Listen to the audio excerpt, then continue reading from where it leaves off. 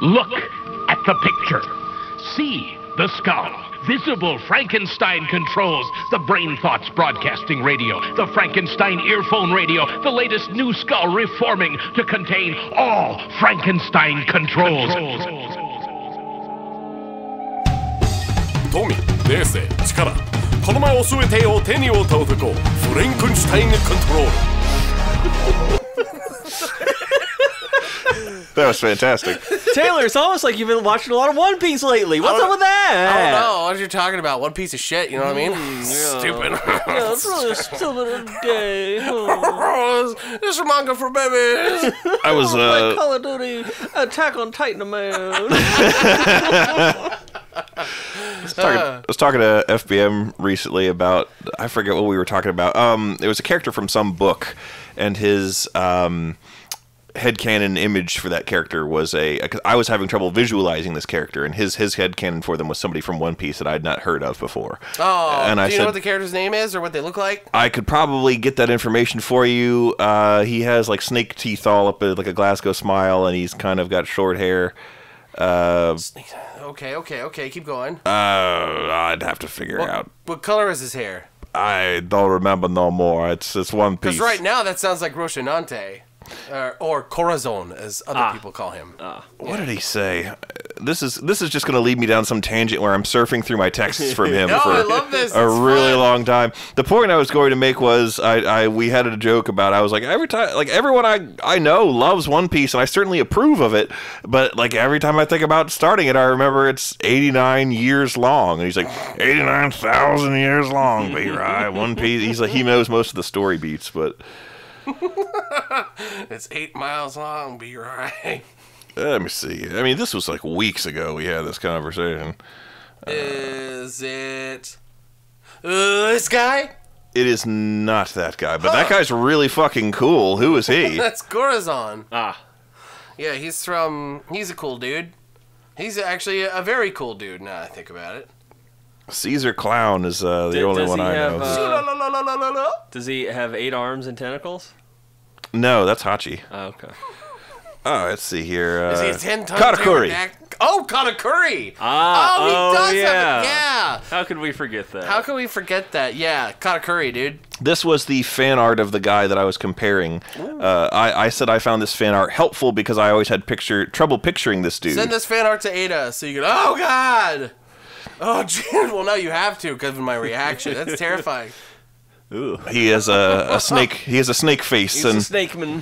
He has snake face. Snake face is a really funny name for like a gangster. It really is. Look out! Here comes Snake Face. Here comes old Snake Face. Can my gangster name be Snake Face? That's cool. Sure, be right. It sounds like your gangster name could be Snake Face. Sounds like a name for a gangster in like some don't do drugs dare. Oh my God, you're movie. right. God. I'm You all Niels. answer to Snake Face if you want to get the good stuff. And he looks like that fucked up puppet from that Canadian Don't Do Drugs thing where he's like, first one's free, but after that, you just call me.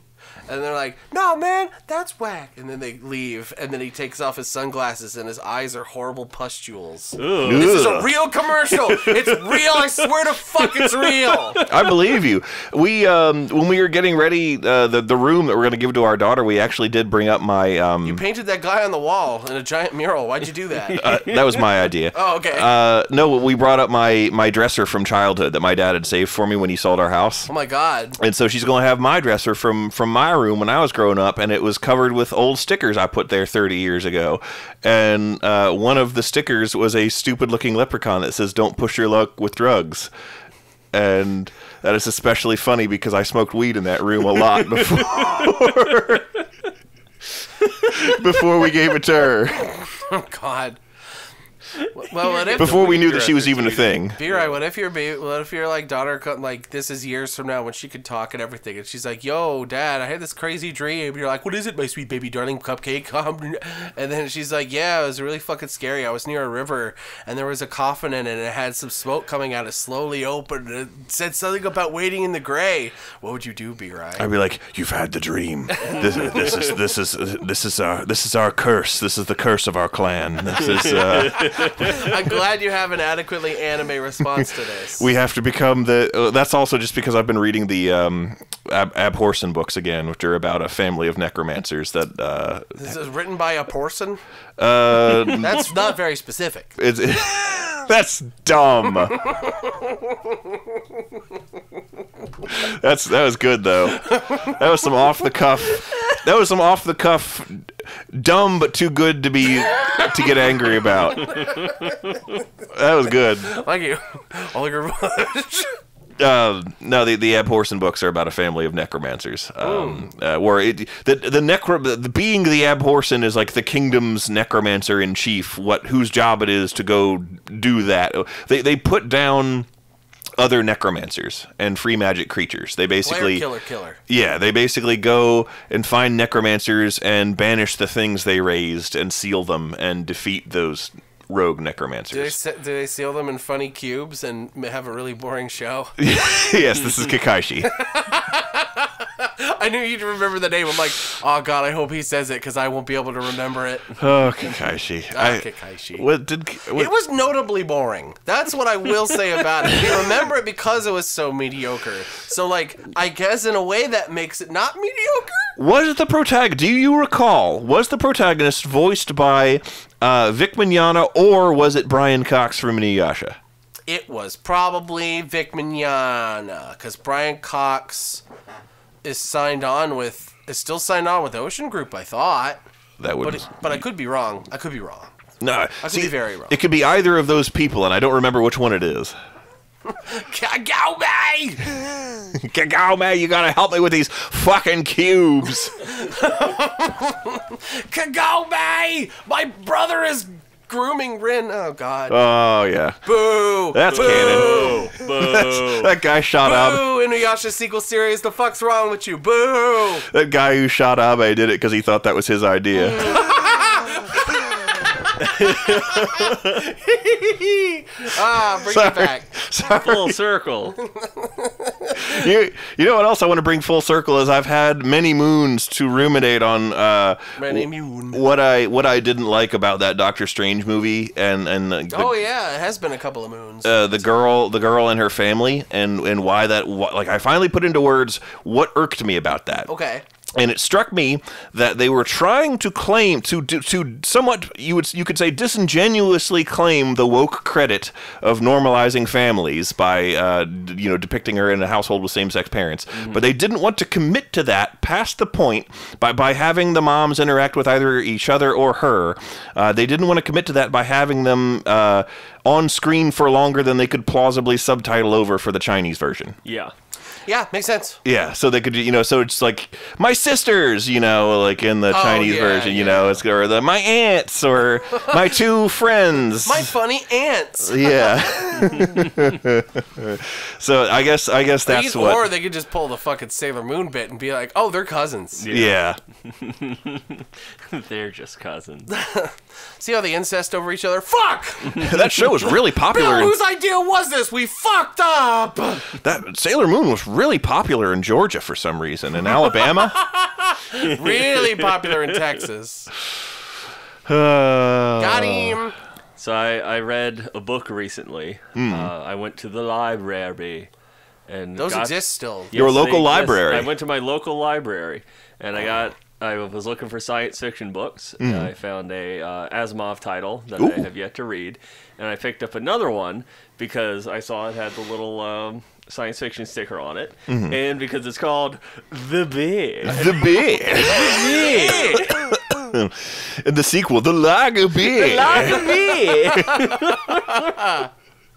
The Lager Beer. For context, there's a British show called the Gone Wrong Show, and the premise is that it's a live presentation of like a local theater groups. Local theaters putting on a play, but a whole bunch of shit goes wrong in it. And the reality, of course, is all of this shit is deliberately going wrong, but within the context and the fantasy of it all, it's all accidents. And there's a scene where they're doing an American play, so all the British actors have really shitty American accent. Yeah. And one of the characters is trying to ask for a beer, so she's like, "Can you hand me the beer?" The beer is right next to a little bear statue, so he keeps handing her the little bear, going, "The beer." She's like, "No, the beer." It's just this long back and forth that like stops being funny and then loops around to being funny again. Yeah. Where it's like, not the beer. The beer. Ah, yes, the beer.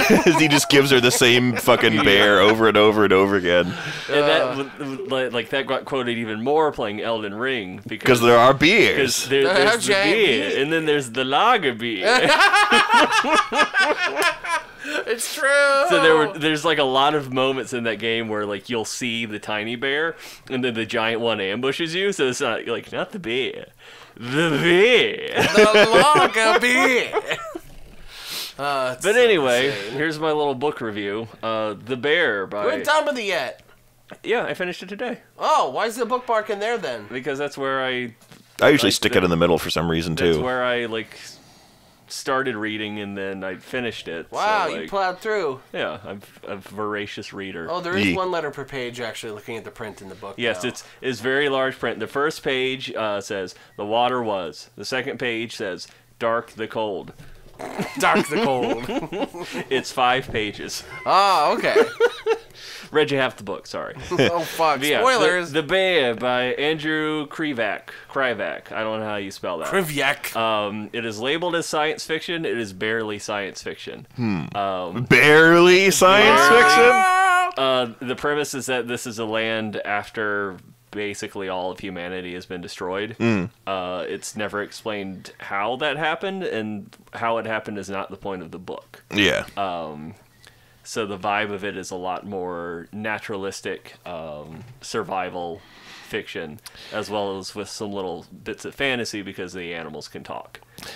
That's interesting. It reminds me of Ada. You have the shared trauma of having had to have read Zechariah? Yeah, Z for Zechariah. I want to see if our library has that so I can read it again. Oh man, that was one that I had to read in school. It was about a nuclear war or the aftermath thereof. Yeah. And this girl is like at her homestead, and she's like the only survivor. And then she finds this like sick scientist who's like way older than her, I think. Yeah. And he's like, "We got to repopulate the Earth," and they were like, "That's gross. I don't want to think about that. I'm 10." Yeah. Speaking of that, this book mostly follows. I mean, the only 2 humans alive are a man and his daughter.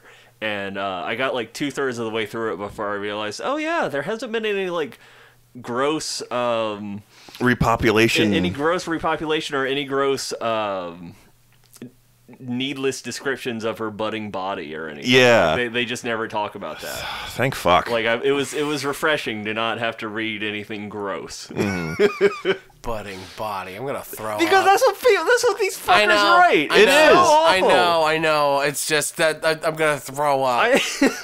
You know who doesn't do that shit? Brandon Sanderson. You know who doesn't do that? Every author who is not these not a fucking fuckers. prevert. You know who doesn't do that? Cormac McCarthy, because the people are too busy getting shot to have their bodies described, except for the bullets that are entering them. Yeah, budding body to that means budding blooms of blood flying out of their chest cavity when a cannon hits Blooding them. blooms of blood bursting bloodily. Peter Piper Beforeward. picked a peck of murder. But yeah, the book has fairly decent prose in it. And cons? You know what I mean. I know, I'm sorry. The ending made me tear up. Aww. So it's a good book, sounds like. Yeah, I liked it. Neat. This writer also wrote like The Sojourn, I think, which I feel like, yes. Author of the National Book Award finalist, The Sojourn, which I feel like I've heard about before. I feel like I have too. I might try to look that up. Interesting. I mentioned the Abhorsen books that I'm reading. I'm reading one called Clariel. A lot of the Abhorsen books are named after their protagonists, and they all have names like that. And Clariel is a prequel because it is about this girl who eventually becomes like the main antagonist of the book series. And she's the most relatable of all of the protagonists so far. And I'm like, this is just further proof that I would instantaneously become a supervillain the second I had powers. Because all of her motivation is shit I agree with. Yeah. Oh, it's such a shame. All of her shit is #relatable. Yeah. That's it. You like chicken nuggets and aren't like other girls too much, you just become the villain. She's also, this part does not necessarily apply to me, but she is... the author, she's openly asexual. The character is, and like it mentions, she's like, yeah, she tried it, doesn't like it, has no interest in it, and it's not going to be a part of the rest of the book, and it's refreshing. Yeah, and the fact that it even bothers to mention that is nice. Yeah, and I'm more just impressed by the normalization, I guess. I don't know. Yeah. I don't know how to put it, but that it exists and it's not weird. Yes. You okay there, Taylor? You look like you ate a hot pepper. I'm an idiot. That's what. What did you do? I'm holding in laughter this whole time. For what? Because I'm a fucking idiot, What? and you said openly asexual, and all that was playing on head in my loop is, oh, yes, well, that girl in the Doctor Strange movie is bisexual. Bah! That's stupid. And I couldn't stop thinking about it. It was like making my eyes bulge out. Do you know how many times I scared myself as a kid? Like, you know, if they're trying... Having sex with a bee? No, they're trying to... Yeah, the girl, America Chavez, grows up to be the lady from Bee Movie. I knew it. I fucking You knew like it. jams? Do you like jam? Do you like jizz? Oh God. That's what they play in Star Wars. Oh, no! It is! Listen to some nice jizz in Star Wars. Listen to some jizz music. I love jizz music. That is exactly what it is called, and I just read a lengthy Wikipedia article about a character who loved jizz music, and I chuckled many times. So it's perfectly reasonable and not weird at all for your favorite Star Wars character to be like, oh, I love jizz. I love jizz. I have lots of jizz at my apartment. Yeah. Yeah, I went to a jizz show. Want to come back to my house for some jizz? Yeah, want some jizz? I went to a jizz club. Do you like jizz? Do you want me to put a lot of jizz in your mouth and you can swallow? Okay, now it's getting a little lost. You know what's real weird is alien jizz. That'll do some crazy shit. No, I was going back to how they were trying to act in the movie like her manifestation of her powers came about because she got scared by that space bee. And I was like, if you had powers that were that uncontrollable and dangerous, like they would have manifested a lot sooner than that. Like, you have any idea She how would have often? watched Brave Little Toaster for the first time, and she would have teleported the whole planet to hell. I was gonna say, I was 5 years old and I was sitting down playing with a rubber skeleton I got at Rite Aid, and I was unsupervised for some reason, and I mashed the face, and it made the skull face contort in a way that I thought made it look scarier. Yeah. And I scared myself, and I did it. I would have killed my whole fucking family if I had superpowers. This fucking Rite Aid. Context. This beer ice cream. I will kill my whole family. I would have teleported everything when I saw that a book was red and blue. I would have. I looked it up. There's this weird, like, visual hallucination that you can get with a certain color blue on a certain color red, where if you stare at it, it's like the blue is moving on the red. I like, after I looked it up and found something that was like specially made to trigger it, I could kind of trigger it. But I remember I was a kid and I had some fucking Tiny Toons book with like whatever the Porky Pig equivalent was. Hampton. And it was red, it had him on it, and it had blue text of the title. And the text left off the and page. I looked at it on the floor, and like the text was moving. It scared the shit out of me. I mean, That would be alarming. Which is alarming, dude, but- at my age, that would make me fucking scared shitless. Like, I'd be so terrified of I that. just think I smoked too much. Yeah. Ironically, I was not afraid of the what I can only call a ghost cat. Another like weird childhood hallucination. You had a ghost cat in your house? There was a spot in my childhood home, where like I could swear I could look into the darkness behind this chair and see like a moving, shifting black mass that I always registered as a cat. Oh, that's cool. She registered it as a cat because her brain could not fathom what it truly was. Yeah, that every house does have a multiversal nexus. Yeah.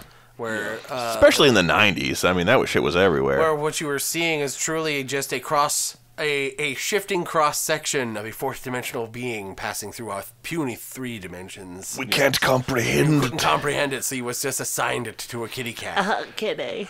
Kitty cat. I'm not afraid of that for some reason. But I was deeply afraid of the moving letters. the gory arcade machines at the bowling alley once. Oh, those were, like yeah. Area 51. I don't know what it was. I just remember being really. It was. It's probably House of the Dead, which was terrifying. I was a very sensitive child. Oh. And Of course you were. We all were. could not handle gore. So if I saw like blood and gore or Al Gore or something, I would not be having a good time. Yeah, I would have just, if I had superpowers, I would have leveled my neighborhood the night I saw the Wheelers. Like, that would have just been it. That just would have been it right there, man. That would Depends have on been... what superpowers. That's true. What if you had the superpower to fly, but you can only fly at 3 miles an hour, 1 inch above the ground? That'd be kind of cool. I'd never need Heelys. Fair enough. Okay.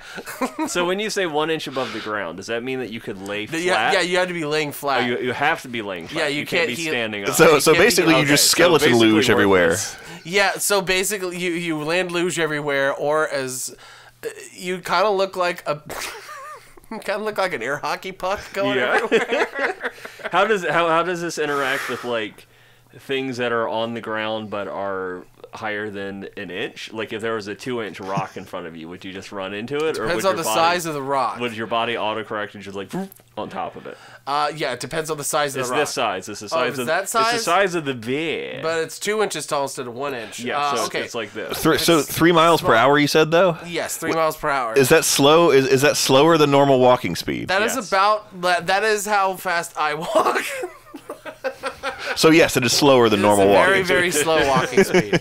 And so to answer your 2-inch question, yeah. So because it's only the size of I would say it would have to be bigger than a bread box for the for the shifting to So you would autocorrect. just bump into shit. Yeah, so you bump Okay. into That would shit hurt like constantly. shit. It would suck. Yeah. It would suck ass. Superpowers that suck ass. I like superpowers you might as well not even have. Justin Trudeau's stair falling ability. I love superheroes that suck ass. Or superheroes. Superpowers that suck ass. They're really funny.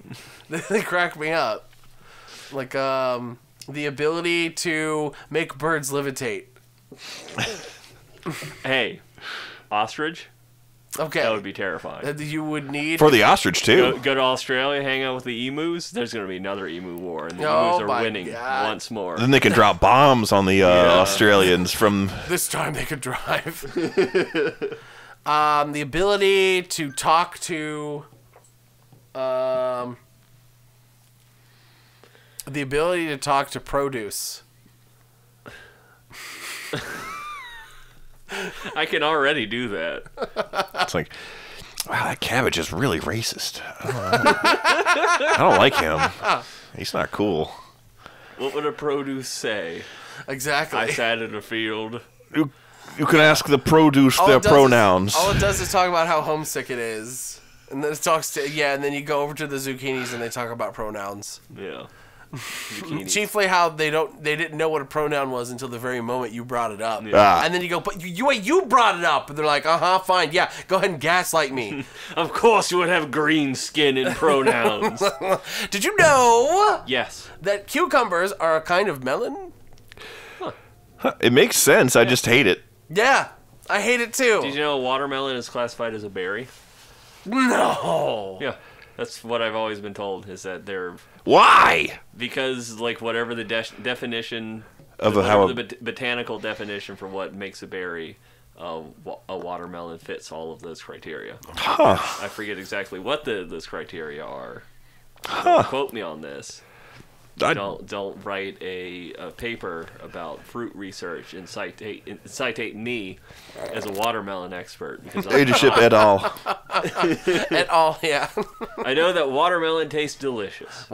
Leadership et al. The watermelon. I'll tell you that much. She puts salt. She puts salt on her watermelon. It's tasty. No, what the fuck, man? Good. You put a little salt on your watermelon. It's It tasty. brings out the flavor. It gives a little bit of umami. I'm gonna tell Lissa to do I should that. try to put some MSG on this.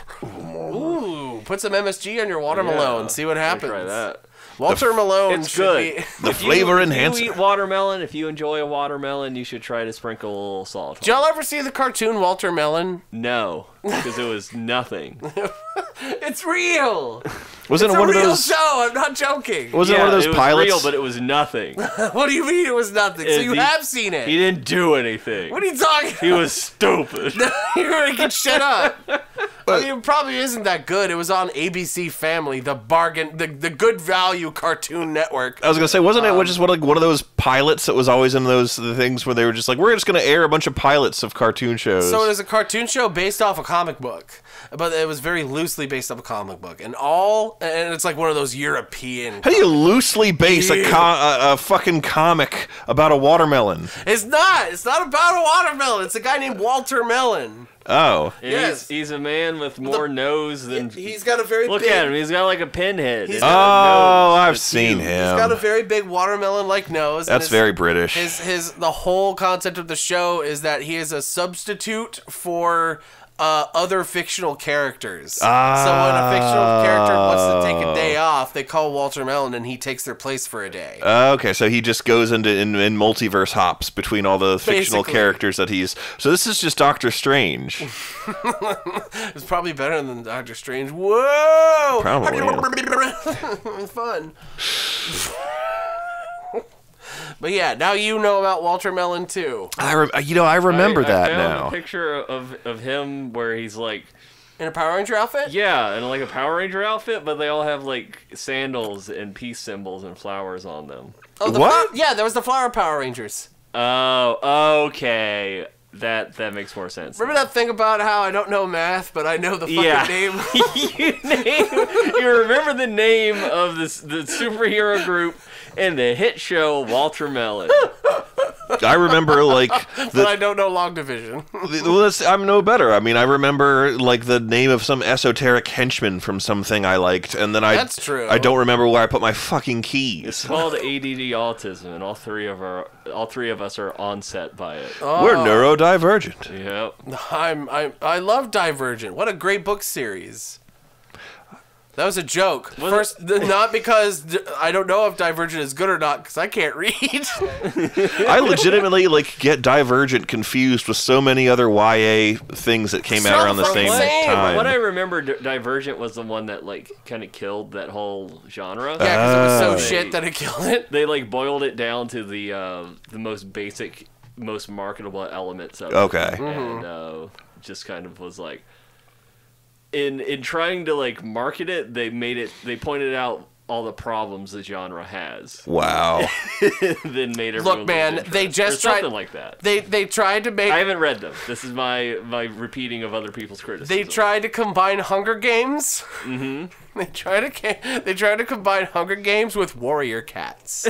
That's what it was. Because they had the whole dystopian shit, and they thought that shit was tasty. And then they liked the whole goofy clans idea of Warrior Cats. Where like, oh yeah, it's clans based on your role and personality in society. Whoa! So they're like, the thing that I remember most from Divergent is that like, there's I think they're called the erudite, which are like, that means you're smart. Right. And they're like, the stalwart, that means you're strong. And then there was the brave, and it means you could do parkour. Oh, I remember. They always had to figure out a way to work in a parkour angle. In like 2013, they always had to have a parkour angle worked in there somehow. Yeah, like that story was the Spice Girls of YA novels, where it was a group of completely unaffiliated people who didn't know each other until the day that a board of people brought them into a room and said, "You are now in a group. You're the Suicide Squad. You are the Suicide Squad." Yeah, Amanda Waller started fucking Spice Girls. She came over, she's like, "I'm gonna do a funny movie, lol." And it was like, "Sure thing, bud." And you know what? Spice World's better than Suicide Squad. So what does that say about my opinions? I mean, Suicide Squad is like really, really low down there. But it's so still bad. true. Yeah, it's still true. Yes. It's sort of like saying the moon is more than a mile away. It's so bad they had to redo the movie. They remade Suicide Squad, and it's called. Okay. I've heard that one's okay. And Harley, the Harley movie, I've talked about that already. With the Birds of Prey, with the Harley Quinn character, Quinn / Birds of Prey. the Margot Robbie Harley Quinn. That's pretty good. That's pretty good. She's like, look upon me and despair. Pretty much. You should, and instead of a Dark Lord, you shall have a clown. We went to Target a couple days ago, and we're walking past the video game aisle, and like their general media aisle, and they had some stuff with Morbius. That's funny. It's Morbid time. It's Morbid time. I can't wait to Morb. Did you see that thing where it was like we were all busy that weekend? So here's a petition to have Morbius brought back into theaters and they again. Did. They're so stupid. The shit with its Morbin time is so fucking funny. A guy I follow on YouTube called Mr. Morge. He's Mr. Morb now. Yeah. Well, no. He him and his fans set up this thing where he's like, okay, I'm gonna go into this. He's a One Piece streamer, or rather a One Piece content creator, so like analyzing and doing other stuff. Gotcha. And so there was going to be this big stream with a bunch of other One Piece content creators all coming together in this big event called the Reverie, which happens every year or so. And they just come on and they discuss One Piece together. And so Morch was like, all right, before I go on this stream, I'm going to let y'all know. I'm going to say, what time is it? And I want y'all to spam the chat for like a minute with it's Morgin time. And so he goes in, and the second he arrives in the stream, it was just constant people spamming it's Morgin time for the entire 10-hour stream. What? And he left in the first hour. He left in the first hour. And so he had to, like, a day after do another stream where he had to admonish his fan base, being like, yo, we need to fucking talk. I just said you do it's Morgin time when I say what time is it, and only after a minute. You guys did it the whole 10-hour stream. Don't fucking do that.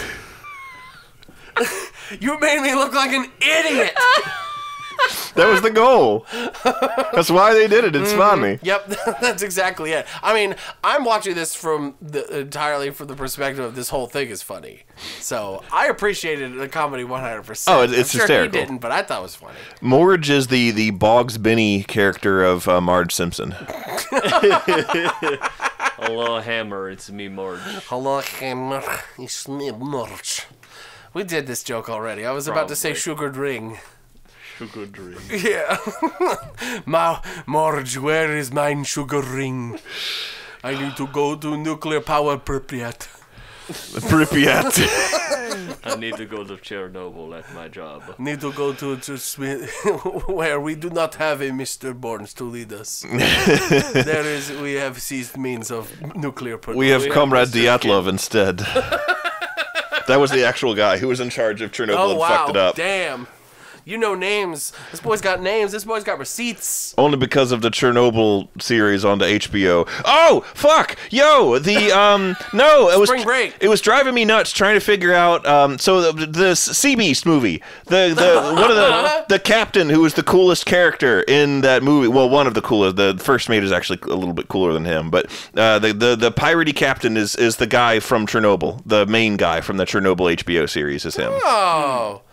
Sporticus from that movie. Yes. Yes. Sure. I've already forgotten. Lazy Town? Yes. That is him. That was what his name was. Sure.